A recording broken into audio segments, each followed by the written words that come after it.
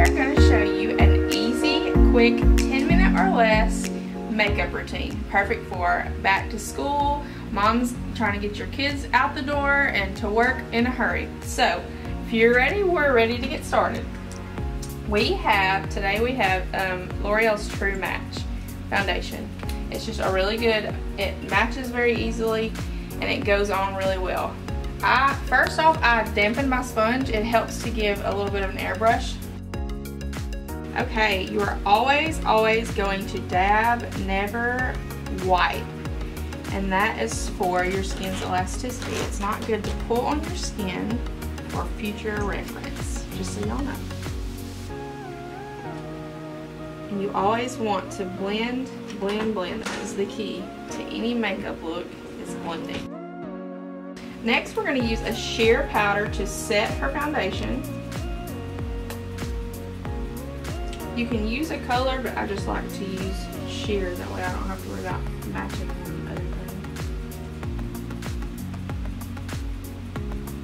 thing. Now that the foundation is all set, we are going to use a darker powder to just kind of do a little bit of contour to give her a little bit of color.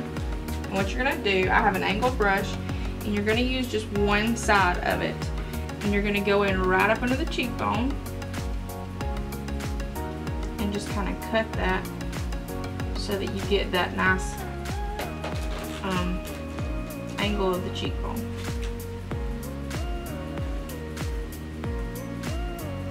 You can come down the bridge of the nose on either side also, and across the forehead to blend in that same tone throughout the face. Then we're going to go to our blush. We're going to take it right on the apple of her cheek. Just right across.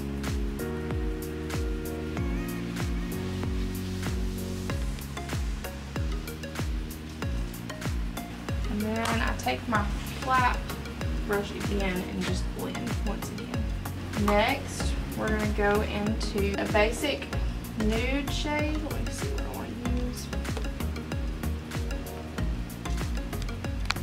We're just going to do just a simple color across the whole eyelid.